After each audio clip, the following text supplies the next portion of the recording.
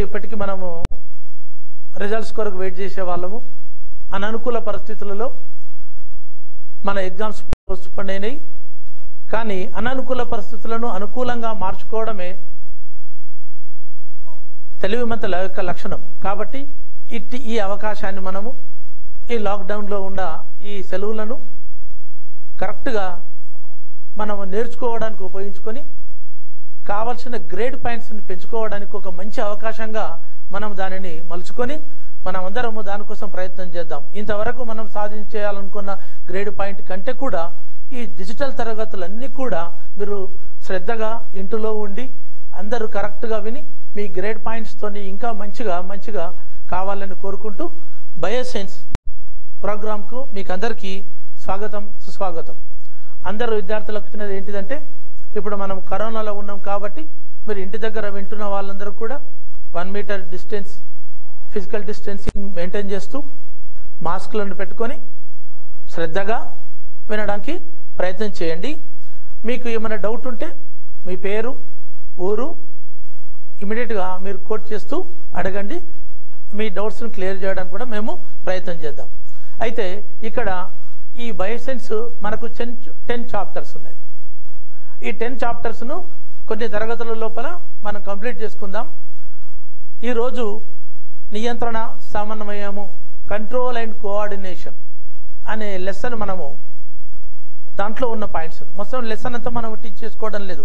Already మనం ఇప్పుడు ఈ మన సబ్జెక్టు పైన FA1, FA2, FA3, FA4 రాసుకున్నాం, SA1 రాసుకున్నాం, రివిజన్ టెస్ట్ కండక్ట్ చేసుకున్నాం, పూర్తిగా యాన్యువల్ ఎగ్జామినేషన్కి సన్నద్ధమైనాం. అయినప్పటికీ మన జిల్లా కలెక్టర్ గారు మరియు డిఓ గారు యొక్క చొరవతోటి ఈ డిజిటల్ క్లాసెస్ మనం తయారు చేసుకుని మళ్ళీ నిర్వహించుకొని మన గ్రేడ్ పాయింట్ని పెంచుకోవడానికి ఒక మంచి అవకాశం వాళ్ళు కనిపించినారు. కాబట్టి వాళ్ళకి కృతజ్ఞత తెలియజేసుకుంటూ మీరు శ్రద్ధగా వినడానికి ప్రయత్నం చేయండి. అయితే మొట్టమొదట బయోసైన్స్ క్వశ్చన్ పేపర్ ఒకసారి డిస్కస్ చేసుకుందాం. బయోసైన్స్ లో మొట్టమొదట 1 to 7 క్వశ్చన్స్ 1 మార్క్ క్వశ్చన్స్ ఉంటాయి. మీకు అన్ని తెలిసే ఉండొచ్చు. ఒకసారి రివిజన్ చేసుకుందాం. మనం 1 to 7 క్వశ్చన్ వరకు 1 మార్క్. అవి ఎట్లా ఉండాలంటే 1 word or group of words అంతే తప్ప అంతకంటే పెద్దగా రాయడానికి అవసరము ఉండదు. కాబట్టి ఆ విధంగా ఉంటుంది. తర్వాత 8th to 13th questions 2 marks 1 sentence or 2 sentence లో కంప్లీట్ చేయాల్సి ఉంటుంది. 14th to 17th question 4 marks. ఇవి మనకు తెలుసు. అయితే ఈ మొత్తం కాన్సెప్ట్ లోపల మనకు బయోసైన్స్ లోపల చిన్నది, ఇక్కడ పెద్దగా వరి కావాల్సిన అవసరం లేదు. బయోసైన్స్ అంటే భయపడాల్సిన అవసరం కూడా లేదు. ఎందుకు అంటే బయోసైన్స్ లోపల చాలా ఒక సింపుల్ టెక్నిక్ ఉంది. ఏంటిదంటే బయోసైన్స్ టోటల్గా ఎక్కువగా డయాగ్రామెటిక్ బేస్డ్ పటాలను ఆధారంగా చేసుకొని కాన్సెప్ట్ బిల్డప్ చేస్తారు. ఏ చిన్న మన టెక్స్ట్ బుక్ పేజీ లోపల ఏ చిన్న కార్నర్లో చిన్నగా ఉన్న పటాన్ని కూడా మనం నెగ్లెక్ట్ చేయడానికి వీల్లేదు. అది మనకు ఒక ఇన్ఫర్మేషన్ ఇస్తుంది. అది క్వశ్చన్స్లో రావడానికి కూడా అవకాశం ఉంటుంది. ఆ తర్వాత రెండవది ఎక్స్పెరిమెంట్స్. మనకు ఈ 10 లెసన్ల లోపల కొన్ని ఎక్స్పెరిమెంట్స్ ఉన్నాయి. ఇంపార్టెంట్గా కణజన సమయ క్రియలో, శ్వాసక్రియలో, జీర్ణక్రియలో అట్లా కొన్ని ఎక్స్పెరిమెంట్స్ ఉన్నాయి. ఆల్రెడీ మనం ల్యాబ్ యాక్టివిటీస్ చేసుకున్నాం. ల్యాబ్ యాక్టివిటీస్లో స్టెప్స్ ఉంటాయి. అవి వచ్చినప్పుడు డిస్కస్ చేసుకుంటాం. తప్పకుండా ఈ ఎక్స్పెరిమెంట్స్ నుంచి ఒక long question 2 marks question 1 mark క్వశ్చన్స్లో రావచ్చు. పెద్ద క్వశ్చన్స్ అడుగుతున్నప్పుడు పద్ధతిని కానీ ఏదైనా అడగొచ్చు.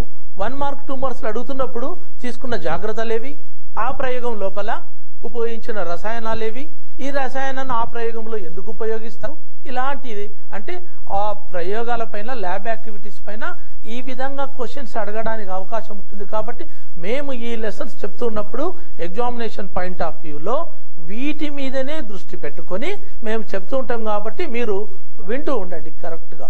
వీలైతే మీరు అక్కడనే ఆన్సర్స్ రాసుకోండి. మేము చెప్పిన తర్వాత అది కరెక్ట్ అయిందా లేదా మీరు టాలీ చేసుకోండి. అది next flow charts. Flow charts అనేది చాలా ఇంపార్టెంట్. ఒక ఫ్లో చార్ట్ మొత్తాన్ని ఒకటి ఇచ్చేసి దానిని ఫ్లో చార్ట్ని ప్రిపేర్ చేయమనొచ్చు. 4 మార్క్స్ క్వశ్చన్ అయితే 1, 2 మార్క్స్లో అయితే ఒక ఫ్లో చార్ట్ ఇచ్చి మధ్యన గ్యాప్స్ పెడతాడు. ఆ గ్యాప్స్ను ఫిల్అప్ చేయాల్సి ఉంటుంది. కాబట్టి ఒక ఫ్లో చార్ట్స్. నెక్స్ట్ డిఫరెన్సెస్ వస్తాయి. 2 మార్క్స్లో కానీ 1 మార్క్లో కానీ డిఫరెన్సెస్ అడుగుతారు. కాబట్టి ఆ డిఫరెన్సెస్, తర్వాత ఆస్కింగ్ క్వశ్చన్స్, ప్రశ్నలను అడగడం, డాక్టర్ని కానీ, సైంటిస్ట్ని కానీ, టీచర్స్ని కానీ, సమాజ కార్యకర్తలను కానీ ఆ యొక్క కాన్సెప్ట్ని బట్టి, ఆ కాంటెంట్ను బట్టి ప్రశ్నలు అడగడం తప్పకుండా ఒక క్వశ్చన్ ఉంటుంది. అది చాలా ఈజీ. కాబట్టి కొద్దిగా ఆ ప్రశ్నలు అడిగేటప్పుడు ఎలా ఉండాలంటే ఒక మీనింగ్ఫుల్గా ఉండాలి, ఆ ప్రశ్నని ప్రశ్నించేటట్టుగా ఉండకూడదు. కాబట్టి తర్వాత స్లోగన్స్, కొన్ని స్లోగన్స్ తయారు చేయమంటాడు. మన లేటెస్ట్గా మన దగ్గర సామాజికంగా జరుగుతున్న యొక్క సమస్యలను నివారించడం కోసం పర్యావరణం కానీ, నీటి నివారణ కొరకు కానీ, ఆరోగ్య సమస్యల కొరకు కానీ వీటిని ఎలా ఎదుర్కొంటావు అన్నదానికి మీద ఒక స్లోగన్స్ తయారు చేయాలి. ఈ విధంగా తర్వాత 17th క్వశ్చన్ ఒక టేబుల్ ఇస్తాడు. కన్సర్న్ టేబుల్ ఇచ్చేసి కింద ఒక 4 క్వశ్చన్స్ అడుగుతాడు. 3 questions almost related to the table, but 4th question it is indirectly related to that table. అంటే టోటల్ కాన్సెప్ట్ అర్థమైతే తప్ప ఆ క్వశ్చన్ అటెంప్ట్ చేయడానికి రాదు. 17th క్వశ్చన్ టోటల్గా అదే విధంగా ఉంటుంది. కాబట్టి మీరు ఒక లెసన్ మేము టీచ్ చేస్తున్నప్పుడు ఈ కాన్సెప్ట్స్ ఎక్కడ వస్తాయి ఆ లెసన్లో, ఇవన్నీ టైప్ ఆఫ్ ఎగ్జామినేషన్ పేపర్లో ఉండే ఇవన్నీ కూడా ఎక్కడ టచ్ అవుతుంది, ఎట్లా అడగాలి, ఈ కాన్సెప్ట్తో మనం చదువుకుతే బయోసెన్స్లో అవుట్ ఆఫ్ 40కి 40 మార్క్స్ ఈజీగా ఎక్కువ వస్తుంది. కాబట్టి ఎవరు కూడా ప్రియమైన విద్యార్థులకు నేను తెలియజేయనిది, ఈ మీడియా ద్వారా మీకు తెలియజేస్తున్నది ఏంటంటే బయోసెన్స్ అంటే భయపడకండి. It is the scoring subject. Maximum score చేయగలుగుతారు. మీ టెక్స్ట్ బుక్ లోపల ప్రతి పటాన్ని, ప్రతి టేబుల్ను, ప్రతి ఫ్లో చార్ట్స్ వీటిని మీరు కవర్ చేసుకోగలిగితే టోటల్గా కాన్సెప్ట్ అంతా మీకు ఈజీగా అయిపోతుంది. ఇప్పుడు నేను కంట్రోల్ అండ్ కోఆర్డినేషన్, నియంత్రణ సమన్వయము అనే లెసన్ను మనం డిస్కస్ చేసుకుందాం. ఎగ్జామినేషన్ పాయింట్ ఆఫ్ వ్యూలోనే నియంత్రణ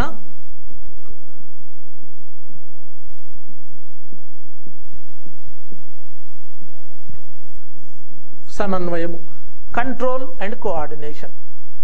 ఇంగ్లీష్లో కొద్దిగా కన్ఫ్యూజ్ అంటే కంట్రోల్ ఏంది, కోఆర్డినేషన్ ఏంది, నియంత్రణ సమన్వయం ఇవన్నీ కూడా తెలుసు. నియంత్రణ అంటే ఒక అదుపులో ఉంచుకోవడం. మన శరీరంలో జీవక్రియలన్నీ కూడా మొక్కలలో కానీ జంతువులలో కానీ, ఈ పాఠంలో మనము మొక్కలలో జంతువుల్లో రెండిట్లో కూడా చదువుకుంటాం. నియంత్రణ కంట్రోలింగ్ చేసుకోవడం, ఏ విధంగా నియంత్రణ జీవక్రియలను ఏ విధంగా నియంత్రించుకుంటాము. తర్వాత సమన్వయము, వివిధ వ్యవస్థలు అవయవాల మధ్యన ఎలా సమన్వయం ఉంటుంది అనే దాని మొత్తాన్ని మనము ఈ పాఠం ద్వారా మొట్టమొదట డిస్కస్ చేస్తుంటాము. అక్కడ ఈ నియంత్రణ సమన్వయం అయితే జంతువులలో 2 రకాలుగా ఉంటుంది. ఒకటి రసాయన నియంత్రణ,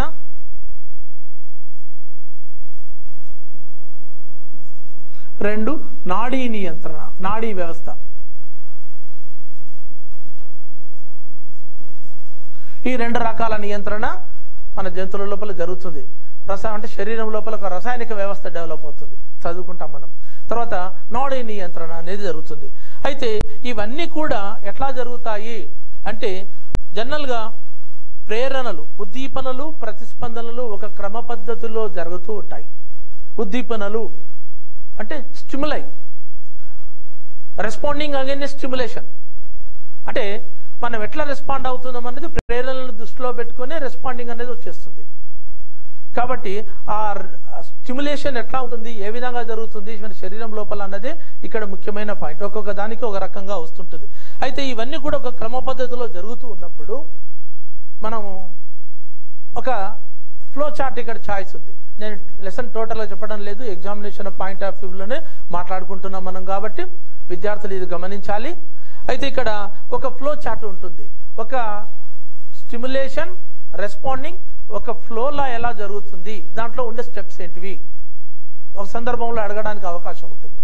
అంటే ప్రతిస్పందనలు, సంకేతాలు, ప్రచోదనాలు, ప్రతిస్పందనలు ఏ విధంగా జరుగుతాయి అంటే మొట్టమొదట ఇక్కడ ఏం జరుగుతుందంటే ప్రచోదనాన్ని గుర్తించుట. ఫస్ట్ స్టెప్ ఏముంటుందంటే ప్రచోదనాన్ని గుర్తించుట. నేను మీకు ఎగ్జాంపుల్ ఇస్తాను, మరి చెప్తుంటాం. ప్రచోదనాన్ని గుర్తించుట అంటే మనము సంకేతాన్ని, ఆ సంకేతాన్ని ఎట్లా గుర్తిస్తాము, దేని ద్వారా. రెండవది సమాచారాన్ని చేరవేయుట. ఇది ఒక ఆర్డర్గా వెళ్తుంది.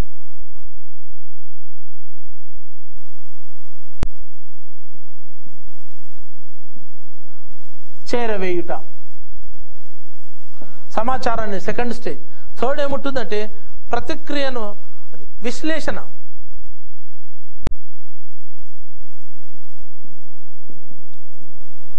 దానిని ఏ విధంగా విశ్లేషణ జరుగుతుంది. తర్వాత ప్రతిక్రియను చూపుట. ప్రతిక్రియను చూపుట ఇది ఒక ఆర్డర్లో జరుగుతుంది.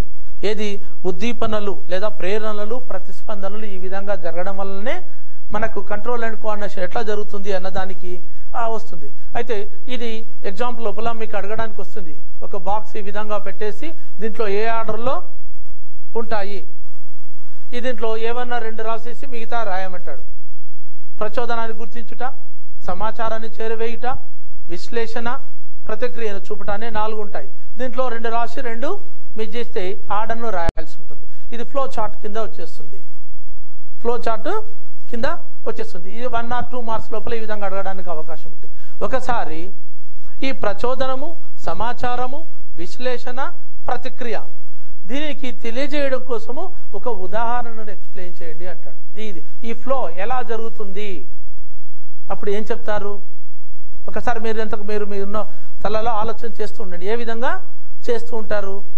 మొట్టమొదట ప్రచోదనాన్ని గుర్తించుట అంటే ఎట్లా ప్రచోదనాన్ని గుర్తించుట అంటే దీనికి ఒక ఎగ్జాంపుల్ చెప్పినప్పుడు ఏం చేస్తుంటాం మనము అంటే మీరు ఎన్నెన్నో ఉదాహరణలు, నేను ఒక ఉదాహరణ చెప్తాను. ఒక చిన్న పిల్లవాడు కొవ్వొత్తిని మండుతున్న కొవ్వొత్తి దగ్గర చేయి పెట్టి తీసుకున్నాడు. దీనిని దీంట్లో రాయించి చూయించవచ్చు. ఈ స్టెప్స్ లో మనం చూయించవచ్చు. మొట్టమొదటి ఏంది? ప్రచోదనాన్ని గుర్తించుట అంటే ప్రేరేపణ. ఒక సంకేతం ఏం చూయించింది? మొట్టమొదటి ప్రచోదనము అంటే కాలుట, చెయ్యి కాలింది. ఇది ఫస్ట్ స్టెప్. దీనిని ఒక ఎగ్జాంపుల్లో ఈ 4 స్టేజ్లో చూపించండి అని ఒకసారి ఎగ్జాంపుల్ అడగడానికి అవకాశం ఉంది. గ్రాహకము చెయ్యి కాలింది అన్నది ఎలా తెలిసింది? దేని నుంచి వెళ్ళింది అంటే ఎక్కడ వెళ్తుంది? అది ఎట్లా వెళ్తుంది? జ్ఞాననాడి, సెన్సార్ నర్వ్స్ ద్వారా ఇక్కడి నుంచి కేంద్ర నాడీ వ్యవస్థకు సమాచారాన్ని తీసుకెళ్తుంది. దాన్ని ఏమంటున్నాం మనము? గ్రాహకము అంటున్నాం. దీన్ని ఏమంటాము? గ్రాహకము. రెండవది గ్రాహకము. ఇది ప్రచోదనము. గ్రాహకము చేతు కాలుట అన్నది ప్రచోదనం, ఒక సంకేతం. అది గ్రాహకము సెన్సరీ నర్వ్స్ జ్ఞాననాడి ద్వారా దీనిని తీసుకెళ్లి కేంద్ర నాడీ వ్యవస్థకు తీసుకెళ్తుంది. విశ్లేషణ ఏంటిది? విశ్లేషణ ఏం చేస్తుందా అంటే అప్పుడు ఏం చేయాలి? చెయ్యిని అట్లాగా పెట్టాలా? ఏంటిది అన్నది విశ్లేషించి ప్రతిక్రియను చూపుట. అప్పుడు కేంద్ర నాడీ వ్యవస్థ ఏం చేస్తుందంటే కాలిన చేతిని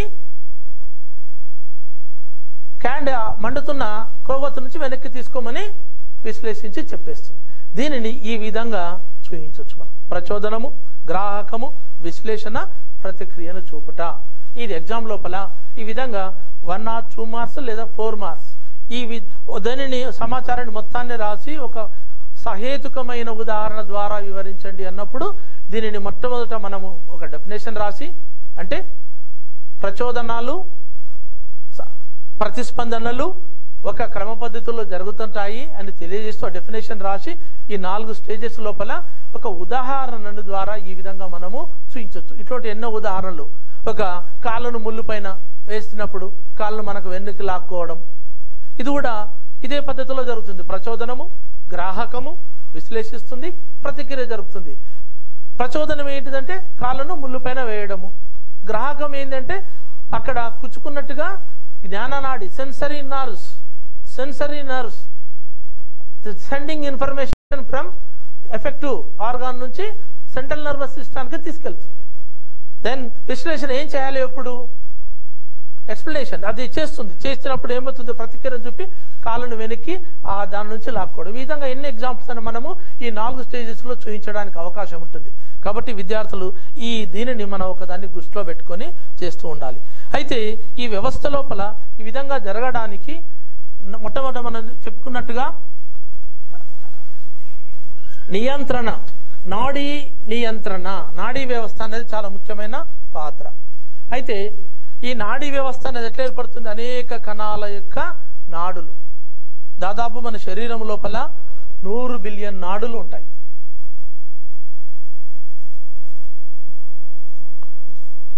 మన నాడీ వ్యవస్థ లోపల 100 బిలియన్స్ నర్వ్స్, 100 బిలియన్స్ నర్వ్స్ ఉంటే మన నాడీ వ్యవస్థ బిల్డప్ అవుతుంది. దానికి అనుగుణంగానే మనము రెస్పాండింగ్ అగైన్ స్టిమ్యులేషన్ చేస్తున్నాం, ప్రతిస్పందించడం, స్టిమ్యులేషన్కు అనుగుణంగా ప్రతిస్పందించగలుగుతున్నాం.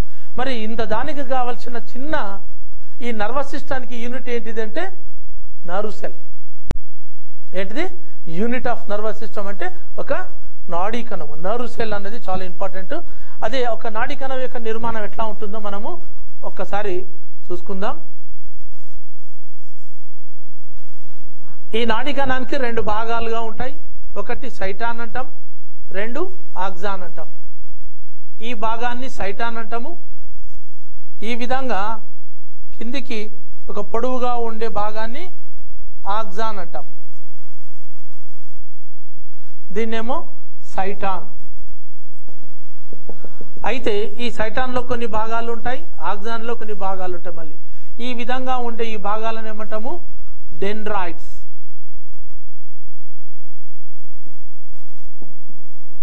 ఇక్కడ ఉండే వీటిని అన్నిటిని మనం ఏమంటుంటాము? ఇక్కడ ఉన్న వాటిని నిస్సల్ కణికలు, నిస్సల్ గ్రాన్యూల్స్ అంటారు ఇంగ్లీష్లో. ఏమంటారు? Nissl granules. ఇది కేంద్రకము, న్యూక్లియస్. ఇది కేంద్రకము. ఈ సైటాన్ లో ఉండే భాగాలు ఇవి డెండ్రాయిడ్స్, నిస్సల్ కణికలు, కేంద్రకం. ఈ భాగాలు ఉంటాయి. ఈ ఆక్సాన్ లోపల ఏముంటుంది అంటే అక్కడక్కడ కణుపులు ఉంటాయి. దీన్ని ఆక్సాన్ అంటాము. ఈ మధ్యన ఈ విధంగా కణుపుల మాదిరిగా ఉండేవంటే రణ్వీర్ కణుపులు అంటారు.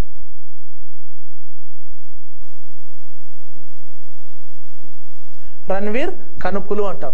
దీనిపైన ఒక తొడుగు ఉంటుంది. మధ్యన ఈ ఆక్సాన్ కు పైన ఒక తొడుగు ఉంటుంది. దీన్ని మైలిన్ తొడుగు అంటారు.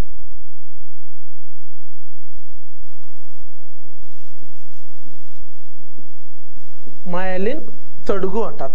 ఇది ఒక నాడీ కణం యొక్క నిర్మాణం. 2 భాగాలు బాగా గుర్తుపెట్టుకోవాలి మీరు.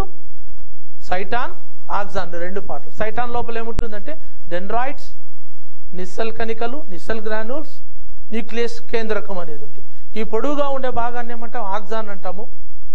ఇది ఆక్సాన్ కు మధ్యన చిన్న చిన్న కణుపులు, గంటు లాంటి నిర్మాణం ఉంటుంది. వాటిని రణ్వీర్ కణుపులు అంటారు, రణ్వీర్ నోడుల్స్ అంటారు. తర్వాత మైలిన్, దాని చుట్టూ ఒక తొడుగు ఉంటుంది, మైలిన్ తొడుగు అంటారు. ఇది నాడీ కణం. ఈ నాడీ కణాల యొక్క కలయికనే నాడీ వ్యవస్థ ఏర్పడుతుంది. ఇటువంటి నాడీ కణాలు మన నాడీ వ్యవస్థలో 100 బిలియన్స్ ఉంటాయి. ఎన్ని ఉంటాయి? 100 బిలియన్స్. ఈ నాడీ కణం లోపల ఈ డెండ్రాయిడ్స్ ఇవేం చేస్తుంటాయి? ఈ నాడీ కణాలు ఒకదానితో ఒకటి ఈ విధంగా ఒక నాడీ కణం ఇంకోటి, ఒక నాడీ కణం యొక్క డెండ్రాయిడ్స్ ఇంకో నాడీ కణం యొక్క ఆక్సాన్ కానీ, ఇంకో ఆక్సాన్ తో ఇంకో డెండ్రాయిడ్స్ కానీ, ఇంకో డెండ్రాయిడ్స్ తో ఇంకో ఆక్సాన్ కానీ ఒక వల లాంటి నెట్వర్క్ డెవలప్ చేసుకుంటాయి. ఈ డెవలప్ చేసుకోవడం ద్వారానే మన శరీరం లోపల కాలి గోటి నుంచి వెంట్రుక మన శరీరంలో పైన ఉండే భాగానికి వరకు నాడీ వ్యవస్థ ప్రచోదనాలు, stimulation, responding against stimulation very quick గా జరుగుతుంది. మనకి ఇప్పుడు కింద కాలుకు పుల్లు కుచ్చుకున్నది అంటే ఓ 2 నిమిషాలు 3 నిమిషాల తర్వాత దాన్ని మనం కాలు విత్డ్రా చేసుకోవడం లేదు. మనం లెసన్ ఇక్కడ నేను మీతో లెసన్ చెప్తూ ఉన్నప్పటికీ కూడా ఏదో నాకు కింద చీమ కుట్టిందంటే నా మీద కాన్సన్ట్రేషన్ లేకపోయినా కుట్టింది అనే భాగాన్ని నా వరకు ఇక్కడ తెలియజేస్తుంది. ఈ స్పీడ్ ఆఫ్ నెట్వర్క్ ఇంత స్పీడ్గా ఎలా జరుగుతుంది అంటే దానికి ఈ నాడీ కణాల యొక్క నిర్మాణమే, ఈ నెట్వర్కే. మన శరీరం లోపల ఈ నాడీ కణాలు, డెండ్రాయిడ్స్, ఆక్సాన్స్ ఒకదానితో తర్వాత నెట్వర్క్ డెవలప్ చేసుకోవడం వల్ల వాటి యొక్క రెస్పాండింగ్ తీసుకోవడము, సెంట్రల్ నర్వస్ సిస్టానికి పంపించడం, సెంట్రల్ నర్వస్ సిస్టము విశ్లేషించడము, మళ్ళీ దానికి కావాల్సిన యొక్క నాలెడ్జ్ నా భాగానికి చెప్పడము, మనం దాని నుంచి విత్డ్రా చేసుకుంటున్నాం. ఇవన్నీ కూడా సెకండ్లో ఎన్నో వంతు స్పీడ్గా జరగగలుగుతున్నాయి. అంటే దీని లోపల ఉండే యొక్క ప్రచోదనాలు ఎంత స్పీడ్గా ఉన్నాయి, ఈ నాడీ వ్యవస్థ ఎంత మనల్ని ప్రేరేపిస్తుంది అన్నది మీకు అర్థమవుతుంది. అందుకొరకే 100 బిలియన్స్ నర్వ్స్ ఈ వీటి దగ్గర ఉంటాయి. అయితే ఈ నర్వ్స్ ఒకదానితో ఒకటి కలుసుకునే భాగాలను ఏమంటాం అంటే ఒక నాడీ కణం యొక్క డెండ్రైడ్స్ ఇంకో నాడీ కణం యొక్క ఆక్సాన్స్ కానీ, ఆక్సాన్ కానీ డెండ్రైడ్స్ కడుక్కుని దీని భాగాన్ని నాడీ సంధి అంటారు. ఏమంటారు? నాడీ సంధి అంటారు. అక్కడ కలుసుకునే సమాచారాన్ని చేరవేసుకుంటాయి. ఆ కలుసుకోవడం వల్ల దగ్గర నుంచి ఆ నాడీకణం తీసుకున్న సమాచారాన్ని ఇంకో నాడీకణానికి అందించగలుగుతుంది. ఆ లింక్స్ దాని ద్వారానే, ఆ నోట్స్ ద్వారానే అన్న సమాచారం అనేది అందుతుంది. ఇది నాడీకణం యొక్క నిర్మాణం. మనకి ఎగ్జామ్లో ఇది రావడానికి అవకాశం ఉంటుంది. అయితే 1 or 2 మార్క్స్లో అయినప్పుడు ఏమి ఇస్తాడంటే నాడీకణాన్ని ఇట్లా పెట్టేసి ఏం చేస్తాడంటే ఇవన్నీ తీసేస్తాడు. బాగా గుర్తుపెట్టుకోవాలి, బయోసైన్స్లో ఇదే ఉంటుంది క్వశ్చన్స్. మనం ఇప్పుడు డిస్కస్ చేస్తున్నది ఎగ్జామినేషన్ పాయింట్ ఆఫ్ వ్యూలోనే. అయితే ఈ విధంగా నాడీకణం పటాన్ని ఇచ్చి ఏదన్నా ఒక 2 భాగాలను ఈ విధంగా పెట్టి ఈ భాగాలను పేర్లు గుర్తించమంటాడు. 1 మార్క్ క్వశ్చన్. 2 భాగాలను గుర్తిస్తే 1 మార్క్ వచ్చేస్తుంది. హాఫ్ మార్కులో కూడా అడుగుతాడు. పటం ఇచ్చేసి ఒకటి పెట్టి కింద 4 ఆన్సర్స్ ఇస్తాడు. ఇది ఇట్లా ఇక్కడ ఇచ్చినాడు, ఇవి సెల్ గ్రాన్యూల్స్ అంటాడు, మైటోకాండ్రియా, ఇంకేదో 4 ఆప్షన్స్ ఇస్తాడు. హాఫ్ మార్కులో కూడా అవకాశం చేస్తుంటుంది. కంపల్సరీ హాఫ్ మార్కులో కూడా ఒక ఫిగర్ బేస్డ్ క్వశ్చన్ రావడానికి మనకు అవకాశం ఉంటుంది బయోసైన్స్ నుంచి. 1 or 2 మార్క్స్లో కూడా ఈ విధంగా రావడానికి అవకాశం ఉంటుంది. పుప్పడి రేణువుని ఇస్తాడు, ఒక భాగాన్ని గుర్తించమంటాడు. మీకు నేను అందుకొరకు చెప్తూ ఉన్నాను, మనము బయోసైన్స్ను ఈ విధంగా విశ్లేషించుకుంటూనే నేర్చుకోవాలి. చాలా ఈజీ. ఈ ఫిగర్ ద్వారా ఎన్ని రకాలుగా 1 మార్క్ రావచ్చు, హాఫ్ మార్క్ రావచ్చు, 2 మార్క్స్ రావచ్చు, ఏ విధంగానన్నా రావచ్చు. అర్థమవుతుంది కదా? ఈ విధంగా ఈ నాడీకణాలను మనము చదువుకుంటూ ఉంటాం. ఇది నాడీకణం యొక్క నిర్మాణం. ఈ నాడీకణం యొక్క నిర్మాణము టోటల్గా కణ నిర్మాణాన్ని 4 మార్క్స్లో అడగొచ్చు, 2 మార్క్స్లో అడగొచ్చు, 1 మార్క్, హాఫ్ మార్క్. అంటే ఇంత స్కోప్ ఉంది. దీనిని మనం ఒకసారి దీన్ని నేర్చుకోగలిగితే ఈ క్వశ్చన్ ఏ స్టేజ్లో వచ్చినా కూడా మనం ఆన్సర్ చేయడానికి రెడీగా ఉంటాం. కాబట్టి దీంట్లో ఉన్న చిన్న భాగాలు ఇవే. ఒక సైటాన్, ఆక్సాన్, సైటాన్లో ఉండే భాగాలు, ఆక్సాన్లో ఉండే భాగాలు, ఆ విధంగా ఏవి కలుస్తున్నాయి, వాటిలో ఉండేటివి తెలుసుకుంటాం. ఇది జనరల్గా ఈ నాడీకణాల మధ్య జనరల్గా సందర్భం ఎట్లా జరుగుతుంది అంటే రసాయనాల ద్వారా కానీ లేకపోతే విద్యుత్ ప్రచోదనాల ద్వారా కానీ ఒక నాడీకణం నుంచి ఇంకో నాడీకణానికి సమాచారం చేరవేస్తూ ఉంటాం. ఇప్పుడు అయితే ఈ సమాచారాన్ని చేరవేసే విధానాన్ని బట్టి ఈ నాడీకణాలు మళ్ళీ 3 రకాలుగా ఉంటాయి.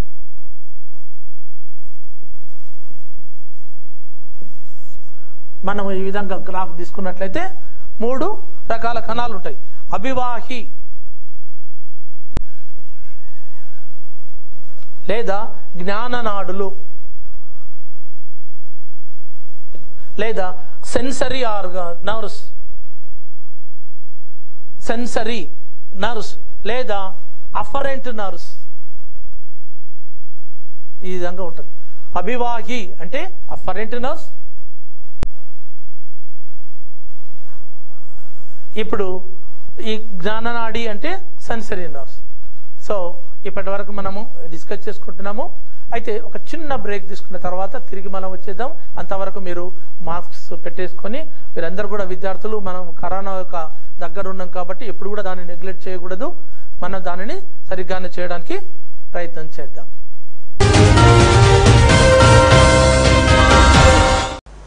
గౌరవ కలెక్టర్ గారికి, డిఓ గారికి, ఈ కార్యక్రమంలో పాల్గొంచుకున్నటువంటి టీచర్లకు అందరికీ ప్రత్యేకంగా కలెక్టర్ గారిని మనస్ఫూర్తిగా అభినందిస్తూ, మహబూబ్నగర్ జిల్లా పేదరికంలో, నిరక్షరాస్యతలో భారతదేశంలోనే చాలా వెనుకబడినటువంటి ప్రాంతం ఇది. ఇప్పుడిప్పుడే ఈ మహబూబ్నగర్ జిల్లా అనేది అభివృద్ధి పథం నడుస్తూ ఉంది. ఈ తరుణంలో ప్రపంచాన్నే వణికిస్తున్నటువంటి కరోనా అనే వ్యాధి కూడా ఈ రాష్ట్రానికి రావడం, ఈ జిల్లాకు రావడం చాలా దురదృష్టకరం. అయినా ధైర్యంగా ముఖ్యమంత్రి గారు కరోనా నివారణ చర్యలు చేపడుతూ మరి ఈ తరుణంలో విద్యార్థులకు వ్యాధి సోకొద్దని చెప్పి 9వ తరగతి వరకు ఉన్న స్టూడెంట్స్ అందరికీ కూడా ప్రమోట్ చేస్తూ వాళ్ళని ఇంట్లోనే ఉండాలి, ప్రాణం చాలా విలువైంది కనుక మీరు ఇంట్లో ఉండి జాగ్రత్తలు వహించాలని చెప్పడం జరిగింది. కానీ 10వ తరగతి అనేది బోర్డు ఎగ్జామ్ కనుక భవిష్యత్తు అనేది ఈ 10వ తరగతి విద్యార్థులకు ఈ ఎగ్జామ్ అనేది చాలా కీలకం కనుక మరి వారి భవిష్యత్తు ఏంటని చెప్పి కలెక్టర్ గారు మేము ఆలోచన చేసి వాళ్ళ గురించి 3D డిజిటల్ క్లాసెస్ పెట్టినట్లయితే ఇంట్లో ఉండి కూడా వాళ్ళు చూడగలుగుతారని చెప్పి చెప్పగానే 24 అవర్స్లో కలెక్టర్ గారు ఏర్పాటు చేసి మరి లోకల్ ఛానల్ ANA ఛానల్ వారి యజమానితో మాట్లాడి మరి ప్రతిరోజు వందలాది మంది టీచర్లను క్లాసెస్ ఇప్పిస్తూ డిజిటల్ టీవీ ద్వారా, యాప్ ద్వారా, యూట్యూబ్ ద్వారా కూడా ఈ క్లాసెస్ను ఇవ్వడం జరుగుతూ ఉంది. కనుక మీరందరూ చదువుకోవడానికి మేము ఏర్పాటు చేశాం. సమయం వృధా చేయొద్దండి. టీచర్ చెప్పినటువంటి అన్నీ కూడా విని శ్రద్ధగా రాసుకోండి. మీకు ఏదైనా అనుమానం వస్తే డైరెక్ట్ ఇంట్లో క్వశ్చన్ వేసి అడగొచ్చు. క్లాస్ మాత్రమే. మీరు క్లాస్లో కూర్చున్న అనే ఫీలింగ్ మైండ్లో పెట్టుకోవాలా. ఫస్ట్ ఆఫ్ ఆల్ టీవీలో చూస్తున్నా, ఫోన్లో చూస్తున్నా అనుకోవద్దు. నేను డైరెక్ట్ క్లాస్లో కూర్చున్నా, మంచి మంచి ఉపాధ్యాయులు మీకు చెప్తున్నారు కనుక మీరు అవన్నీ కూడా విన్న తర్వాత క్వశ్చన్స్ వేసుకోండి, మీరే ఆన్సర్ రాసుకోండి. ప్రత్యేకంగా టీచర్లు అందరూ కూడా శ్రద్ధతో ఆ టీచర్లను చేయాలా. ఏ స్కూల్లో అయితే ఏ స్టూడెంట్ దగ్గర అయితే యాప్ లేదంటారో ఆ స్కూల్ టీచరు, ఆ విలేజ్ ఉన్నట్టు హెడ్ మాస్టర్ టీచర్ బాధ్యత వహించి మీ సీనియర్ స్టూడెంట్స్ ఎవరైనా ఉంటారో వాళ్ళని పోగు చేసి వాళ్ళ ద్వారా 2 గంటలు స్మార్ట్ ఫోన్ ఇచ్చేటట్లు మీరు అందుబాటులో చేయాలి. టీచర్ సంఘాల ప్రతినిధులు కూడా స్కూళ్ళను పంచుకొని ఏ స్కూళ్ళలో ఏ టీచర్ల దగ్గర ఏ స్టూడెంట్స్ ఉన్నారు, ఆ స్టూడెంట్స్కు ఈ ఫోన్ ఉందా లేదని కూడా జాగ్రత్తలు చేయాలని చెప్పి మనస్ఫూర్తిగా అభినందిస్తున్నాను. ముందు జాగ్రత్తలు పాటిద్దాం, కరోనా వైరస్ సంక్రమణ అరికడదాం. ఈ వైరస్ వల్ల జ్వరం, దగ్గు, శ్వాస తీసుకోవడంలో ఇబ్బంది కలుగుతాయి. ఆ లక్షణాలు ఉన్నవారు 14 రోజుల దాకా ఎవ్వరినీ కలవకుండా ప్రత్యేక గదిలో నిద్రించాలి. దగ్గినప్పుడు లేదా తుమ్మినప్పుడు చేతి రుమాలు అడ్డు పెట్టుకోవాలి. సబ్బుతో తరచూ చేతులు కడుక్కోవాలి. దగ్గు, జ్వరంతో బాధపడుతున్న వారికి దూరంగా ఉండాలి. పరీక్ష జరిపే కేంద్రాల సమాచారం కోసం ఆరోగ్య మరియు కుటుంబ సంక్షేమ శాఖ వారి హెల్ప్ లైన్ 104.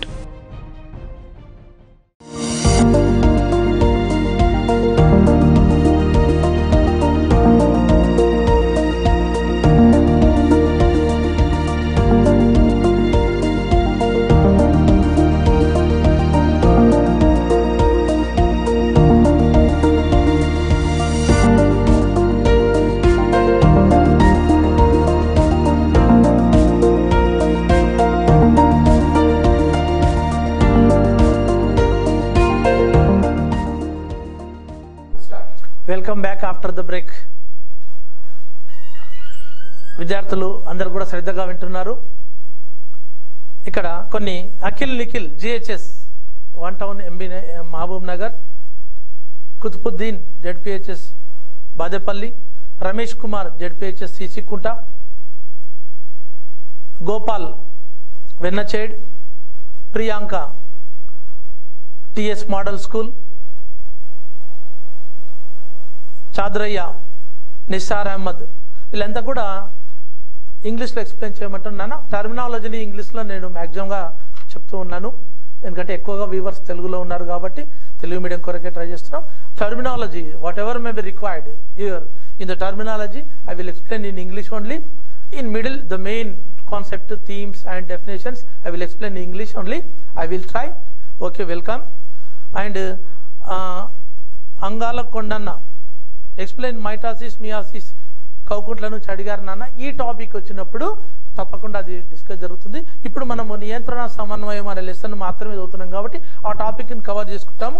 ఆ టాపిక్ వచ్చినప్పుడు తప్పకుండా నీకు మియాసిస్, మైటాసిస్ తప్పకుండా డిస్కస్ చేసుకోవడం జరుగుతుంది. మనకి ఇట్లాగే క్లాసెస్ కంటిన్యూ అవుతాయి కదా, ఆ విధంగా జరుగుతుంటాయి. ఓకే, నెక్స్ట్ టాపిక్ వచ్చినట్టయితే నాడీ కణాలు, అభివాహి అఫరెంట్ నర్వ్స్, జ్ఞాన నాడులు sensory nerves. It is one type of nerves are there. Second type of అపవాహి efferent nerves. Efferent nerves చాలక నాడు, వీటిని ఏమంటాము చాలక నాడులు. Motor nerves two types, అభివాహి are efferent nerves are sensory nerves. Efferent nerves are motor nerves. Third one ఏంది సహసంబంధ నాడులు.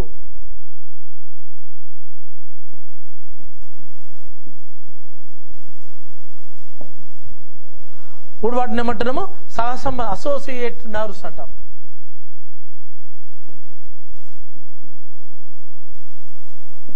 Associate nerves అంటారు. వీటిని ఏమంటాము ఈ విధంగా.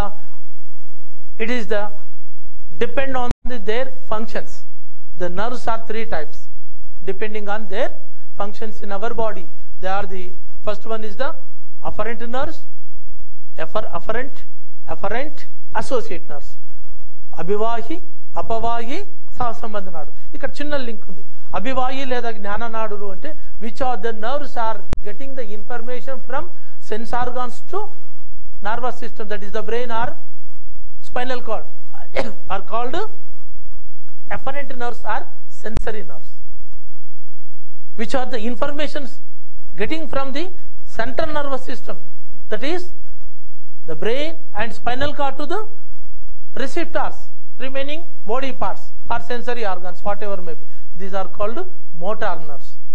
Associate nerves, the interlink between the efferent nerves and afferent nerves. అభివాహి, అపవాహి, సహసంబంధ నాడులు ఇవి శరీర అవయవాల నుంచి కేంద్ర నాడు వ్యవస్థకు తీసుకుపోతే వాటిని అభివాహి నాడులు అంటాము. కేంద్ర నాడు వ్యవస్థ నుంచి శరీర భాగాలకు తీసుకొచ్చే నాడులను చాలక నాడులు లేదా అపవాహి, కన్ఫ్యూజ్ కావద్దు, అపవాహి. సహసంబంధ నాడులు ఈ రెండింటి మధ్య సంబంధాన్ని కలిపే మూడో రకమైన నాడులను సహసంబంధ నాడులు లేదా associative nerves. These are called associate nerves. అయితే ఈ మూడిటికి సంబంధాన్ని చేస్తూ ఒక ఫ్లో చార్ట్ గీయమని ఎగ్జామ్లో అడగవచ్చు. ఈ మూడు రకాల నర్వ్స్ సిస్టమ్ ఉన్నాయి. They are depend on their functions. These nerves are classified on the basis of their functions. So దీ three type of nerves you can be draw are show in the flow chart form. So how we will show? Simply just you have to see.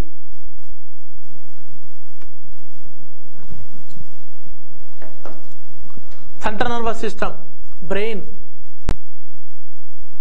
or venupamu, spinal cord, brain or spinal cord నుంచి ఇవి శరీర భాగాలు. The effector organs in our body, which are the nerves, are getting the information from central nervous system to remaining cells or organs are called. వీటిని ఏమంటాం మనం? ఈ అంటే ఇంతకుముందు మూడు టైప్ ఆఫ్ నర్వ్స్ ఒక ఫ్లో చార్ట్లో చూపించమంటున్నాడు. దీన్ని అపవాహి లేదా మోటార్ నర్వ్స్. శరీర భాగాల నుంచి, ఆర్గాన్స్ నుంచి, ఎఫెక్టార్ ఆర్గాన్ నుంచి సెంట్రల్ నర్వస్ తీసుకుపోయే వాటిని అభివాహి, సెన్సరీ. ఈ రెండిటి మధ్యన బోతార్, వీటిపైన సంబంధాన్ని చూపించే వాటిని ఏమంటాము? అసోసియేట్ నర్వ్స్ అంటాం. అసోసియేట్ నర్వ్, సంబంధ నర్వ్. ఇది మూడు రకాల నర్వులను ఒక ఫ్లో చార్ట్లో చూపించండి అని అడిగితే on the basis of the nervous system మన బాడీ లోపల ఉండే నాడీ కణాలను వాటి మధ్యన సంబంధాన్ని ఫ్లో చార్ట్లో చూపించండి అంటే ఈ విధంగా మనం చూపించుకోగలిగితే ఒక క్వశ్చన్ అయిపోతుంది.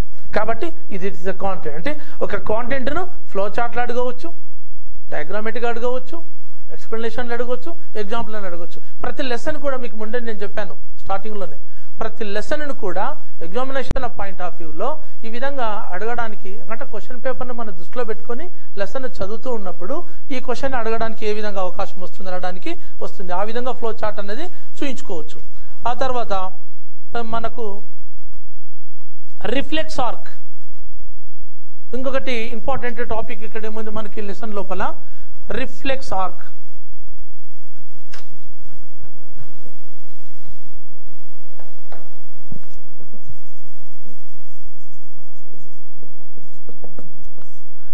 రిఫ్లెక్స్ ఆర్క్ అనేది ఒకటి ఉంది. ఏంటిది ఇది రిఫ్లెక్స్ అంటే? సమాచారాన్ని జ్ఞానావయవాల నుంచి వెన్నుపాము ద్వారా అక్కడి నుంచి ప్రభావకంగాలకు ఒక నిర్దిష్టమైన మార్గంలో ప్రచోదనాలను పంపించడాన్నే ఒక యాంత్రిక నిర్మాణాన్ని రిఫ్లెక్స్ ఆర్క్ అంటారు. ఇది తెలుగులో అయినా ఇంగ్లీష్. రిఫ్లెక్స్ ఆర్క్ ఒక ఫ్లో చార్ట్ ద్వారా ఏంటంటే ఒకటి ఏం చెప్తున్నామంటే, మొట్టమొదట ఎఫెక్టర్ ఆర్గాన్ నుంచి ఇన్ఫర్మేషన్, సెన్సరీ ఆర్గాన్స్ నుంచి సెన్సరీ నర్వ్ ద్వారా, జ్ఞాననాడి ద్వారా వెన్నుపాముకి చేరుతుంది. వెన్నుపాము నుంచి బ్రెయిన్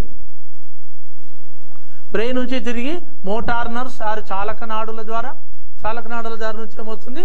ఎఫెక్టర్ ఆర్గాన్స్, మన శరీరంలోని భాగాలు. ఇది ఒక ఫ్లో చార్ట్. ఒక రిఫ్లెక్స్ ఆర్కుల్ ఫ్లో చార్ట్ చూపించండి అంటే ఈ విధంగా చూపించవచ్చు. Definition and flow chart. Definition, flow chart మీరు గుర్తుపెట్టుకోండి. ఈ విధంగా అడగడానికి రిఫ్లెక్స్ ఆర్క్ మీద ఈ విధంగా చాయిస్ ఉంటుంది. రిఫ్లెక్స్ ఆర్క్ అంటే డెఫినేషన్ రాయొచ్చు, లేదా రిఫ్లెక్స్ ఆర్క్ను ఒక ఫ్లో చార్ట్ ద్వారా చూపించండి అన్నప్పుడు మొట్టమొదట ఈ విధంగానే చూపిస్తాం. సేమ్ మనం ఫస్ట్ డిస్కస్ చేసిందే ఉంటుంది. ఆ విధంగా జరుగుతుంది. అయితే ఈ నాడీ వ్యవస్థ దీంట్లో వచ్చినట్లయితే నాడీ వ్యవస్థలో మనం చదువుకున్నాం 2 రకాలు ఉంటాయి. కేంద్ర నాడీ వ్యవస్థ 3 టోటల్గా తీసుకున్నట్లయితే 3 ఉంటాయి నాడీ వ్యవస్థలో. మనం తీసుకున్నట్టే nervous systems is divided into 3 parts.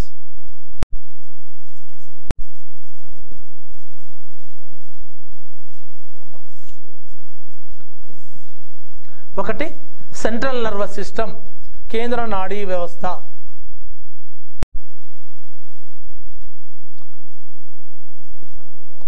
Central nervous system. తర్వాత రెండవది ఏముంటుంది మనకు ఇక్కడ పరదీయ నాడీ వ్యవస్థ, పెరిఫెరల్ నర్వస్ సిస్టమ్. తర్వాత మూడవది ఏముంటుందంటే స్వయంచోదిత నాడీ వ్యవస్థ.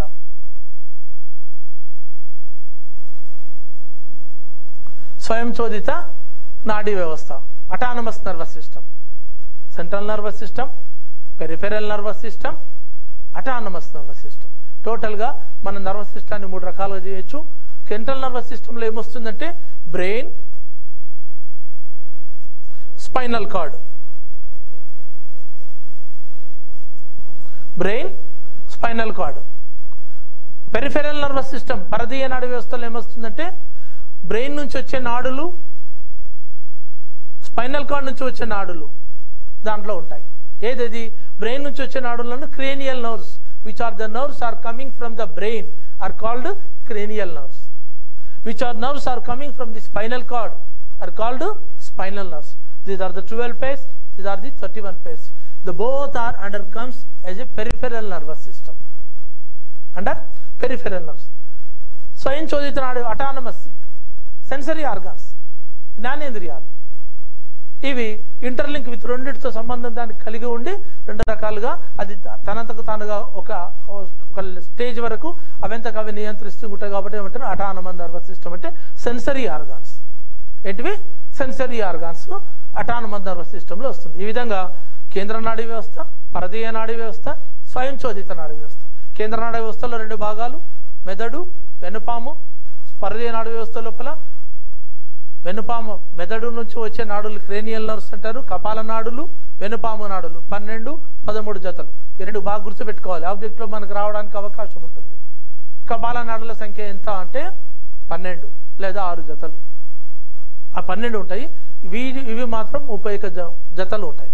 ఈ విధంగా 31 నాడులు ఇవి ఉంటుంది. ఇది నాడీ వ్యవస్థ లోపల ఈ విధంగా జరుగుతూ ఉంటుంది. కాబట్టి మొత్తాన్ని ఈ విధంగా చూసుకుంటూ ఉండాలి. అయితే మళ్ళీ మెదడు లోపల చూసుకున్నట్లయితే, మెదడు నిర్మాణం చూసుకున్నట్లయితే మీకు దాంట్లో జరుగుతూ ఉంటుంది. మెదడు ఏ విధంగా ఉంది అన్నది, మెదడు ఎక్కడ ఉంటుంది అన్నది మనకు తెలుసు. మెదడు అన్నది ఒక కపాలము లోపల, ఎముకల గూడు లోపల ఇది చాలా సెన్సిటివ్. మెదడు అనేది ఒక sensitive organ in our body, one of the sensitive organ. బాగా సున్నితమైన భాగాలలో మెదడు కూడా ఒకటి. అది ఒక పుర్రె, ఒక ఎముకల గూడు లోపల బ్రెయిన్ చుట్టూ 3 పొరలు, ఆ పొరల మధ్యన ఒక ద్రవముతో తను ప్రొటెక్షన్ చేస్తూ ఉంటుంది. అయితే ఈ మెదడు పై భాగం అంతా కూడా బూడిద రంగు లోపల ఉంటుంది, లోపటి భాగం అంతా కూడా తెల్లగా ఉంటుంది. దీనికి కారణం ఏమిటి క్వశ్చన్ అడగడానికి ఉంటుంది. బ్రెయిన్ పై భాగము బూడిద రంగులో ఉండి లోపటి భాగం తెల్లగా ఉండడానికి వెనుపాము దానికి వ్యతిరేకంగా ఉంటుంది. బయట వైపు తెల్లగా ఉండి లోపటి వైపు బూడిద రంగులో ఉంటుంది. ఈ రెండింటికి తేడా ఏంటిది క్వశ్చన్స్ అడగడానికి అవకాశం. అయితే ఇక్కడ మనం ఇంతకుముందు నర్వస్ సిస్టమ్ చదువుకున్నాం కదా. సైటాన్ పై వైపున బ్రెయిన్లో సైటాన్స్, నాడీకణం యొక్క సైటాన్ అనే నిర్మాణము బ్రెయిన్ యొక్క పై భాగాల వైపున మొత్తం ఆవరించి ఉంటుంది కాబట్టి బూడిద రంగులో ఉంటుంది. ఆక్సాన్స్ అన్ని లోపలికి ఉంటాయి కాబట్టి ఆక్సాన్కి ఎందుకు అట్లా తెల్లగా ఉంటుంది అంటే ఆక్సాన్ పైన మైలిన్ తొడుగు అనేది ఒకటి ఉంటుంది కాబట్టి అది తెల్లగా ఉంటుంది. కాబట్టి అవన్నీ లోపటి వైపున ఉంటాయి కాబట్టి మెదడు లోపటి వైపు తెల్లగా, బయట వైపు బూడిద రంగులో ఉంటుంది. వెనుపాములో అలా ఉండదు. వెనుపాములో ఆక్సాన్లన్నీ బయట వైపు ఉంటాయి, సైటాన్స్ అన్ని లోపటి వైపు ఉంటాయి. కాబట్టి అది బయట వైపు తెల్లగా, లోపటి వైపు బూడిద రంగులో ఉంటుంది. ఈ క్వశ్చన్స్ అడగడానికి ఇటువంటి క్వశ్చన్సే 1 or 2 మార్క్స్లో చాలా అవకాశం ఉంటుంది. ఆ విధంగా ఎందుకు ఉంటుంది అని అడగడానికి మన సిసి మోడల్లో ఏ విధంగా నన్ను అడగడానికి అవకాశం ఉంటుంది. కాబట్టి కాన్సెప్ట్ టోటల్గా అండర్స్టాండ్ ఉంటే మనం ఏ విధంగా నన్ను ఆన్సర్ చేయడానికి అవకాశం ఉంటుంది. కాబట్టి మెదడుకు వెన్నుపాముకి ఇది ఏ విధంగా ఉంటుంది. సైటాన్లు పై వైపున ఉంటే ఏముంటుంది అంటే బుడిత వర్ణంలో ఉంటుంది. ఆక్సాన్లు పై వైపున ఉంటే ఏమవుతుంది అంటే తెలుపు వర్ణంలో ఉంటుంది. ఆక్సాన్లు తెల్లగా ఉండడానికి కారణం ఏంటంటే ఆక్సాన్ పైన మైలిన్ తొడుగు ఉంటుంది. సింపుల్, ఇంతే. ఇది జరుగుతూ ఉంటుంది. ఈ విధంగా మెదడు లోపల మళ్ళీ మనకు భాగాలు ఉన్నాయి. ముందు మెదడు, మధ్య మెదడు, వెనక మెదడు అని భాగాలు ఉన్నాయి. ముందు మెదడు, మధ్య మెదడు, వెనక మెదడు ఉండి ముందు మెదడు లోపల మళ్ళీ భాగాలు. ఒక మీకు టెక్స్ట్ బుక్లోకి వెళ్ళినట్లయితే అక్కడ మెదడు లోపల ఒక టేబుల్ వచ్చేస్తుంది. మీకు అది పేజ్ నెంబర్ 108లో ఏదో ఉంది. ఒక టేబుల్ ఉంటుంది. ముందు మెదడు లోపల భాగాలు ఏమున్నాయి, గ్రానలంబికలు, మధ్య మెదడు లోపల ఏం భాగాలు ఉన్నాయి, వెనుక మెదడు లోపల భాగాలు ఉన్నాయి, వాటి యొక్క విధులు ఒక టేబుల్ ఫార్మేట్ ఉంది. ఆ టేబుల్ ఫార్మేట్ని చక్కగా చూసుకోండి. దాంట్లో ఎక్స్ప్లెయిన్ చేయాల్సిన అవసరం ఏం లేదు. It is the knowledge related question. ఇది అంటే గుర్తుపెట్టుకోవడమే తప్ప అదేముండదు. అంటే అసంకల్పిత ప్రతీకార చర్యలు మెదడు లోపల ఏ భాగం నిర్వర్తిస్తుంది, సమతా స్థితిని మెదడు లోపల ఏ భాగం నిర్వర్తిస్తుంది, జ్ఞానానికి సంబంధించినది ఏది నిర్వర్తిస్తుంది, ఏ భాగం నిర్వర్తిస్తుంది అనేది టేబుల్ ఫార్మేట్లో క్లియర్గా మనకు కనిపిస్తూ ఉంది. కాబట్టి ఆ టేబుల్ను చదువుకోగలిగితే వీటికి ఆన్సర్ చేయగలుగుతాం. అదొకటి. రెండవది, క్వశ్చన్ పేపర్లో 17th క్వశ్చన్ అడగడానికి కూడా ఇది ఛాయిస్ ఉంటుంది. ఆ టేబుల్ని ఇచ్చేస్తాడు, కింద 4 రిలేటెడ్ క్వశ్చన్స్ అడుగుతాడు. 3 ఏమో related, 1 is the concept oriented. టోటల్గా దాని మీద అండర్స్టాండింగ్ చేసుకొని ఆన్సర్ చేసేటట్టుగా ఉంటుంది. కాబట్టి ఆ టేబుల్ని మీరు బాగా గుర్తుపెట్టుకోండి. అక్కడ ఏం లేదు. అది ఆ టేబుల్ గుర్తుపెట్టుకోవడం వల్ల మనకు 2-3 రకాలు 1 or 2 మార్క్స్ని ఆన్సర్ చేయొచ్చు, ఆబ్జెక్టివ్ను ఆన్సర్ చేయొచ్చు, లేదా 4 మార్క్స్ 17th క్వశ్చన్లో టేబుల్ కింద దాన్ని ఆన్సర్ చేయడానికి అవకాశం ఉంటుంది. కాబట్టి ప్రియమైన విద్యార్థులు, మీరు దీనిని ఈ టేబుల్ ఫార్మేట్ని ఒకసారి బాగా చూసుకొని ఒకరికొకరు డిస్కస్ చేసుకోండి. దాన్ని ఈ భాగం ఏం పని చేస్తుంది, ఈ భాగం ఏం పని చేస్తుంది, మధ్యాముఖం ఏం పని చేస్తుంది, దృగ్గోణాలు ఎక్కడ ఉంటాయి, సమతాస్థితి శరీరం లోపల మెదడు లోపల ఏ భాగం ఉపయోగిస్తుంది. ఈ విధంగా ఒక క్రాస్గా ఒకరికొకరు ఆన్సర్ చేసుకోగలిగితే గుర్తు బాగా ఉంటుంది. దాన్ని మనం ఆన్సర్ చేయగలుగుతాం. ఆ విధంగా చేసినట్లయితే అయిపోతుంది. తర్వాత స్వయంచోదిత నాడీ వ్యవస్థలు కొన్ని ఉన్నాయి. స్వయంచోదిత నాడీ వ్యవస్థలు అంటే మనకు సంబంధం లేకుండానే అటానమస్ అంటే రక్త ప్రసరణ వ్యవస్థ కానీ, శ్వాస వ్యవస్థ కానీ, జీర్ణక్రియ కానీ, కంటిపాప కానీ, చర్మంలోని కొన్ని ప్రాంతాలు కానీ మనకు సంబంధం లేకుండా జరుగుతూ ఉంటాయి.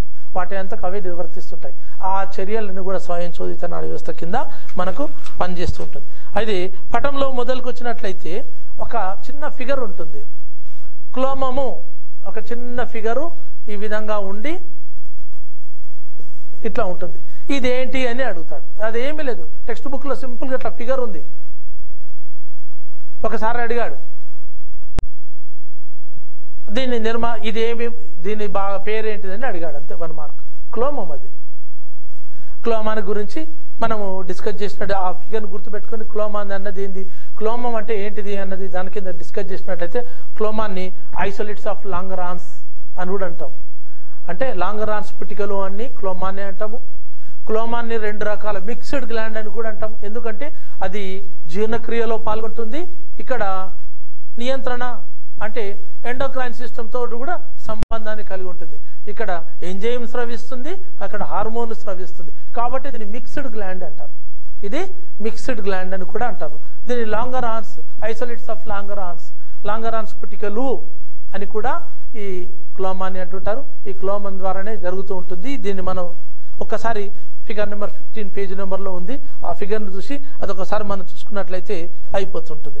తర్వాత నెక్స్ట్ రసాయన నియంత్రణ.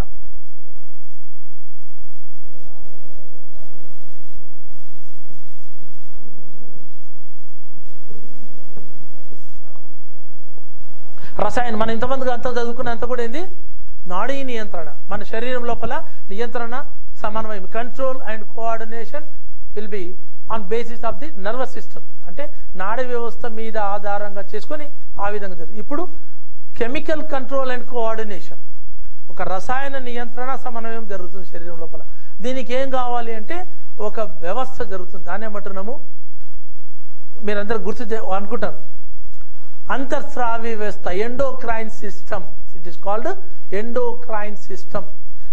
In endocrine systems number of glands are included in this system, number of glands which are existing in our body in different parts, they are secreting hormones without any ducts. So these are called as a ductless glands. అంటే ఈ endocrine అంతర్స్రావి వ్యవస్థ లోపల గ్రంథులు మన శరీరం లోపల వివిధ భాగాలలో ఉంటాయి. వాటి నుంచి ఒక రసాయన పదార్థం స్రవించబడుతుంది, వాటిని హార్మోన్స్ అంటాము. ఆ హార్మోన్లు డైరెక్ట్గా ఎటువంటి నాళాల ద్వారా కాకుండా రక్తంలోనికే పంపిస్తూ ఉంటాయి. అంటే అందుకొరకే నాళాలు లేని గ్రంథులు కాబట్టి వినాల గ్రంథులు, without ducts are called ductless glands, endocrines glands. అంతర్స్రావి వ్యవస్థ శరీరం అంతర్ నిర్మాణం లోపల ఉందని అంటుంటాం. వీటి లోపల ఏమేమి ఉంటాయంటే మొట్టమొదట పీయూష గ్రంథి,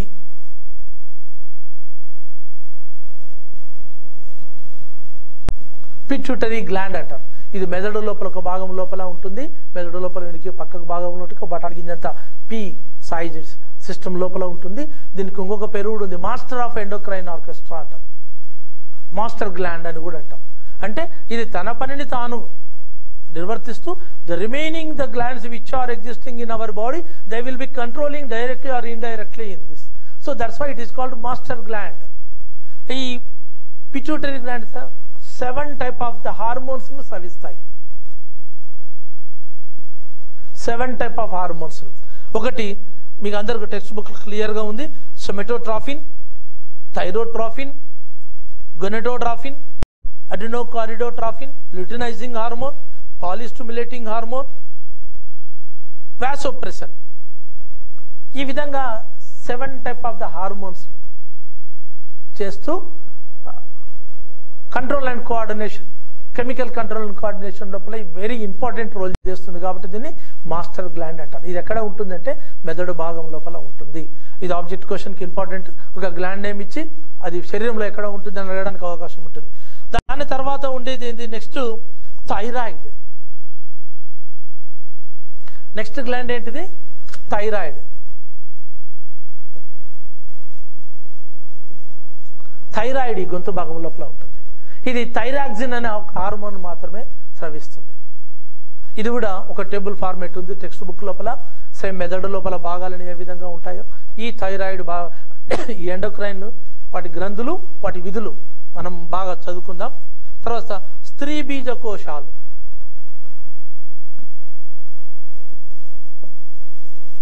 ఇది స్త్రీ ప్రత్యుత్పత్తి వ్యవస్థ లోపల మాత్రమే ఉంటుంది. ఇది 2 రకాల హార్మోన్ స్రవిస్తుంది. ఒకటి ఈస్ట్రోజన్, ప్రొజెస్టిరాన్.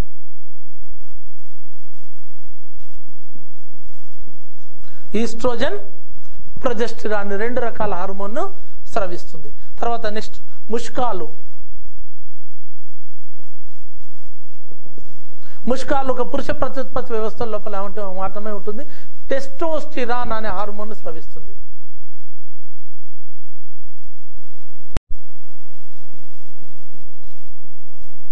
టెస్టోస్టిరాన్ అనే హార్మోన్ స్రవిస్తుంది. ఇది తర్వాత అడ్రినల్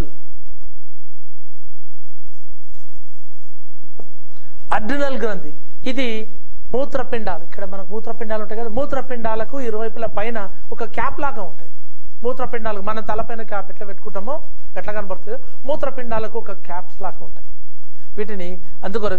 వీటిని స్రవించే హార్మోన్ ఏమంటే అడ్రినలిన్ అంటాం.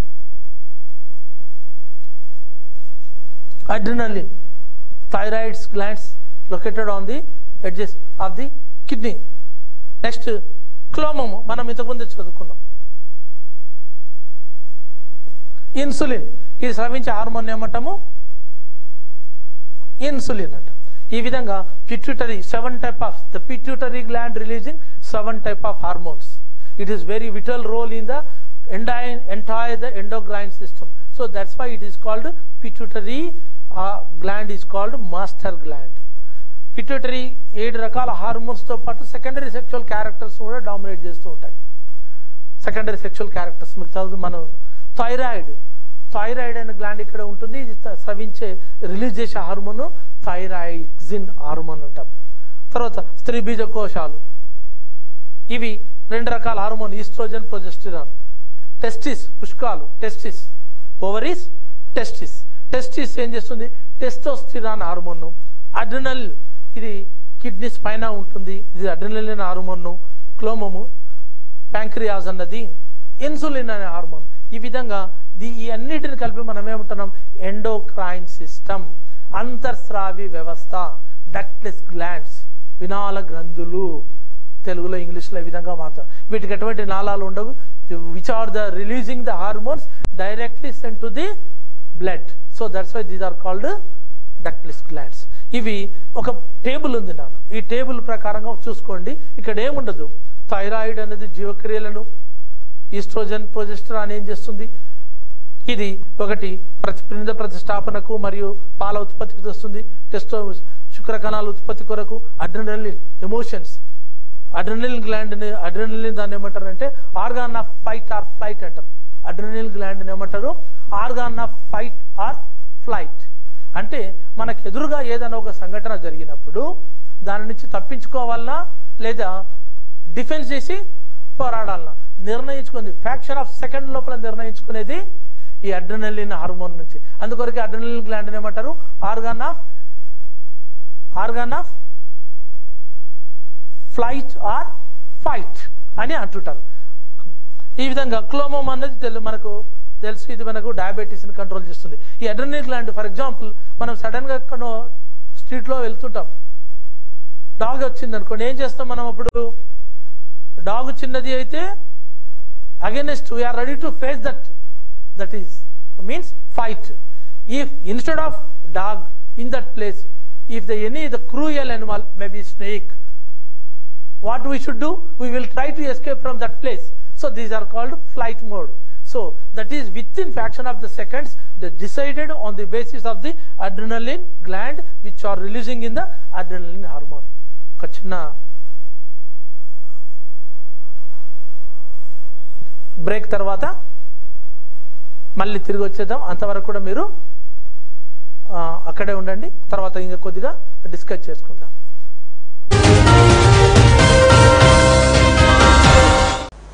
గౌరవ కలెక్టర్ గారికి, డిఓ గారికి, ఈ కార్యక్రమంలో పాల్పంచుకున్నటువంటి టీచర్లకు అందరికీ ప్రత్యేకంగా కలెక్టర్ గారిని మనస్ఫూర్తిగా అభినందిస్తూ, మహబూబ్నగర్ జిల్లా పేదరికంలో, నిరక్షరాస్యతలో భారతదేశంలోనే చాలా వెనుకబడినటువంటి ప్రాంతం ఇది. ఇప్పుడిప్పుడే ఈ మహబూబ్నగర్ జిల్లా అనేది అభివృద్ధి పథం నడుస్తూ ఉంది. ఈ తరుణంలో ప్రపంచాన్నే ఉనికిస్తున్నటువంటి కరోనా అనే వ్యాధి కూడా ఈ రాష్ట్రానికి రావడం, ఈ జిల్లాకు రావడం చాలా దురదృష్టకరం.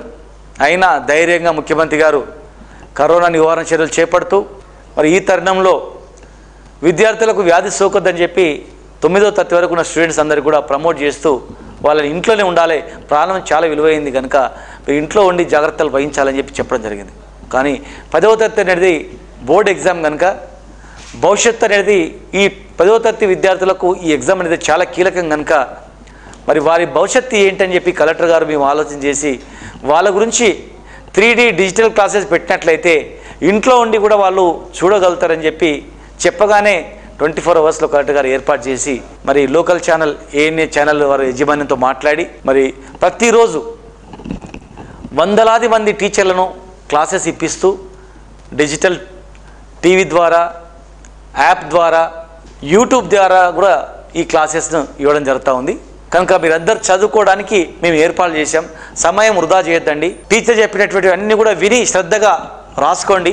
మీకు ఏదైనా అనుమానం వస్తే డైరెక్ట్ ఇంట్లో క్వశ్చన్ వేసి అడగొచ్చు. క్లాస్ మాత్రమే మీరు క్లాస్లో కూర్చున్న అనే ఫీలింగ్ మైండ్లో పెట్టుకోవాలా. ఫస్ట్ ఆఫ్ ఆల్ టీవీలో చూస్తున్నా, ఫోన్లో చూస్తున్నా అనుకోవద్దు.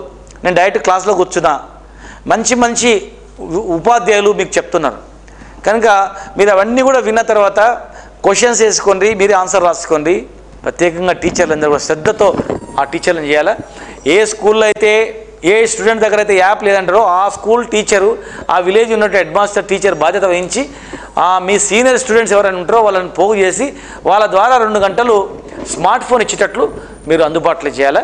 టీచర్ సంఘాల ప్రతినిధులు కూడా స్కూళ్ళలు పంచుకొని ఏ స్కూళ్ళలో ఏ టీచర్ల దగ్గర ఏ స్టూడెంట్స్ ఉన్నారు, ఆ స్టూడెంట్స్కు ఈ ఫోన్ ఉందా లేదని కూడా జాగ్రత్తలు చేయాలని చెప్పి మనస్ఫూర్తిగా అభినందిస్తున్నాను.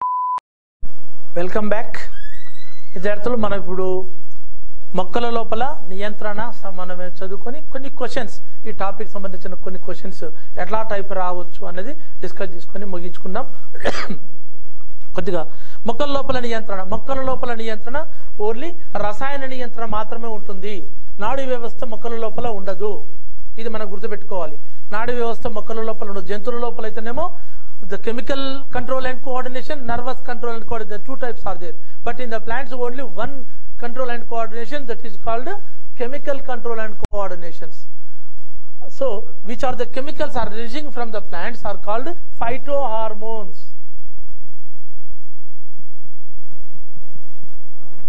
ఫైటోహార్మోన్లు అంటారు. మొక్కల లోపల వచ్చే హార్మోన్లను ఏమంటాము? మన జంతువుల లోపల వచ్చిన సింపుల్ గా హార్మోన్స్ అంటున్నాం. అడ్రినలిన్ గ్లాండ్ అవన్నీ మనం ఇంతకుముందు చదువుకున్నాం కదా, వాటిని హార్మోన్స్. మొక్కల లోపల అటువంటి కొన్ని రసాయన పదార్థాలు chemicals are released from the plants which are control and coordination among the plants. So these are called ఫైటోహార్మోన్స్. ఫైటోహార్మోన్లు అంటారు. అవి ఏంటివి అంటే ఫైటోహార్మోన్లు, మొక్కల లోపల ఫైటోహార్మోన్లు ఏవి అంటే auxins, cytokinins, gibberellins, ethylene, abscisic acid, abscisic ఆమ్లము. ఈ 5 రకాల 5 type of the hormones are released in the plants. But these 5 type of the hormones are divided into 2 groups. One is the వృద్ధి ప్రేరేపకాలు, growth regulating hormones, growth inhibitor hormones అని 2 types are there. వృద్ధి ప్రేరేపకాలు, వృద్ధి నిరోధకాలు. ఈ 4 వృద్ధి ప్రేరేపకాలు అంటారు. Auxins, cytokinins, జిబ్బెరెలిన్, ethylene. Abscisic acid ఏమంటారంటే వృద్ధి నిరోధక హార్మోను అంటారు. ఇది గ్రోత్ రెగ్యులేటింగ్ ఇన్హిబిటింగ్ హార్మోన్. ఇది మనకు తెలుసుకున్నట్లయితే ఆక్సిజన్ మొక్కల లోపల పెట్టిన టూకీగా చెప్తాను. టెక్స్ట్ బుక్ లో ఒక టేబుల్ ఉంది, మనం దాన్ని కరెక్ట్ ఆ టేబుల్ ఫాలో అయితే మొత్తం వచ్చేస్తుంది. ఆక్సిన్స్ మొక్కల యొక్క పెరుగుదలను, పొడవు పెరుగుదలను చేస్తుంది. సైటోకైనిన్స్ ముఖ్యంగా కణ విభజనను ప్రేరేపిస్తుంది. Cell division, it is the growth, promoting growth among the plants. Cytokinins కణ విభజన, సెల్ డివిజన్స్. జిబ్బెరెలిన్స్ 2-3 రకాలుగా ఉంటుంది. మెయిన్ ఇంపార్టెంట్ పార్థెనోజెనసిస్ అని 2 రకాలుగా, అంటే ఫలదీకరణము లేకుండానే అండాలు ఫలాలుగా మార్చడాన్ని దాన్ని చేస్తూ ఉంటాం. దానికి ముఖ్యమైన కారకం ఏంటంటే జిబ్బెరెలిన్స్. తర్వాత ఇథిలిన్ అంటే కాయలు పండ్లుగా మారడానికి ఒక రిలీజింగ్ హార్మోన్ రిలీజ్ చేస్తుంది. అయితే ఇవన్నిటికీ అగేనెస్ట్ గా అబ్సైసిక్ ఆమ్లం ఇవన్నిటిని కంట్రోల్ చేస్తూ ఉంటుంది, వ్యతిరేకంగా పనిచేస్తుంది. తొందరగా పండ్లు కానివ్వకుండా, ఆకులు తొందరగా రాలేటట్టుగా చేస్తుంది, కాండం యొక్క పెరుగుదలను తక్కువ చేస్తుంది, సెల్ డివిజన్ తక్కువ చేస్తుంది. ఈ విధంగా అందుకొరకు దీన్ని ఏమంటున్నాము అంటే గ్రోత్ ఇన్హిబిటర్, వృద్ధి నిరోధకము అని దేనిని అంటారంటే అబ్సైసిక్ ఆమ్లం.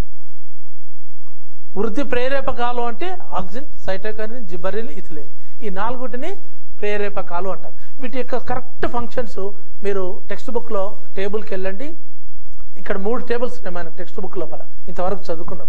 1 మెదడు, 2 హార్మోన్స్, ఎండోక్రైన్ హార్మోన్స్ వాటి గురించి, అంతర్స్రావ వ్యవస్థకు 1 టేబుల్, ఫైటో హార్మోన్స్ మీద 1 టేబుల్. ఈ 3 టేబుల్లతోటి క్వశ్చన్స్ రావడానికి చాలా అవకాశం ఉంటుంది. కాబట్టి ఈ క్వశ్చన్ ఈ విధంగా చూసుకోవాలి. తర్వాత మొక్కల లోపల ఇంకొకటి ఏముంటుంటే కొన్ని ఇవి రెస్పాండింగ్ అగైనెస్ట్ వాట్ కాంతి, నీరు, ఉష్ణము, స్పర్శ, ఒత్తిడి, గురుత్వాకర్షణ, రసాయనిక పదార్థాలకు రెస్పాండ్ అవుతూ ఉంటాయి. వీటిని అనువర్తన చలనాలు అంటారు. వీటిని ఏమంటాం మనము? అనువర్తన చలనాలు. ఎన్ని రకాల అనువర్తన చలనాలు అంటే కాంతి అనువర్తన చలనాలు అంటే మొక్కలు కాంతి వైపు పెరగడానికే ఇష్టపడుతూ ఉంటాయి. ఎక్కడ కాంతి వస్తుంటుందో మనకు టెక్స్ట్ బుక్ లో ఒక బుక్ ఉంది. ఒక కిటికీ దగ్గర మొక్కను పెట్టినట్లయితే భాగాలన్నీ the parts all are going towards the sunlight. It is example of the ఫోటోట్రాఫిజం. దాని ఇంగ్లీష్లో ఏమంటాము? ఫోటోట్రాఫిజం. అంటే లైట్కి అగైనెస్ట్ గా గ్రోత్ అనేది జరుగుతుంటుంది. నెక్స్ట్ నీరు, జియోట్రాఫిజ్, ఇది వాటర్. నీరు అంటే కొన్ని రాళ్లకు వాటికి అంటుకున్న మొక్కలు ఏం చేస్తాయంటే వేర్లు నీటి వైపు ప్రయాణం చేస్తుంటాయి, నీటి అనువర్త చలనాలు అంటారు. ఇంకోటి స్పర్శ అనువర్త చలనాలు. అత్తిపత్తి అనే ఒక మొక్క ఉంటుంది, టచ్ చేసినప్పుడే ముడుచుకుపోతూ ఉంటుంది. తర్వాత గురుత్వానువర్తన చలనాలు, మొక్క లోపల roots all growing towards the gravitation. ఆ రూట్స్ గ్రోయింగ్ ఎగ్జాంపుల్గా దేనికి చెప్పుకుంటాం మనము, గురుత్వాకర్షణ అనువర్తన చలనాలు అంటాం. తర్వాత రసాయన అనువర్తన చలనాలకు ఉదాహరణ అంటే ఏంటిది అంటే, ప్లాంట్స్ లోపల హనీ రావడం, హనీ వచ్చినప్పుడు బర్డ్స్ను అట్రాక్ట్ చేస్తే పాలన్ గ్రెయిన్స్ దాని నుంచి వచ్చేసి దాని నుంచి పాలినేషన్కు యూజ్ అవుతూ ఉంటుంది. అంటే producing the honey is the responding, it is very important in to the chemical, అంటే రసాయన అనువర్తన చలనాలకు అది ట్రోఫీస్ అని మనకు చూపిస్తుంది. ఈ విధంగా మొక్కల లోపల అనువర్తనాలు, ఇది కూడా ఎగ్జాంపుల్ చాలా వరకు ఆడడానికి వస్తుంది. మొక్కల లోపల అనువర్తన చలనాలు ఎన్ని టైప్ ఆఫ్స్ ఉంటాయి అనుకుంటే వీటిని అనుకున్నాక ఒక్కొక్క దానికి ఎగ్జాంపుల్ చాలా సింపుల్గా ఉంది, వాటి పేరు లోపలనే ఉంది, మనకు వాటి పేరు లోపలనే ఆ విధంగా జరుగుతూ ఉంటుంది. ఇది ఈ కంట్రోల్ అండ్ కోఆర్డినేషన్ మనం ఈరోజు టూకీగా ఎగ్జామినేషన్ పాయింట్ ఆఫ్ మాత్రమే డిస్కస్ చేసుకున్నాం, టోటల్గా లెసన్ చేయలేదు. ఇవి నేను ముందు చెప్పినట్టుగానే జరుగుతూ ఉంటుంది. దీని లోపల క్వశ్చన్స్ అడగడానికి ఛాయిస్ ఉండేది. ఏవి అంటే నాళ వినాళ గ్రంథులు అని వీటిని అంటారు. మీరు రాసుకోండి, వీటికి ఆన్సర్స్ వెతుక్కోండి నాన్న.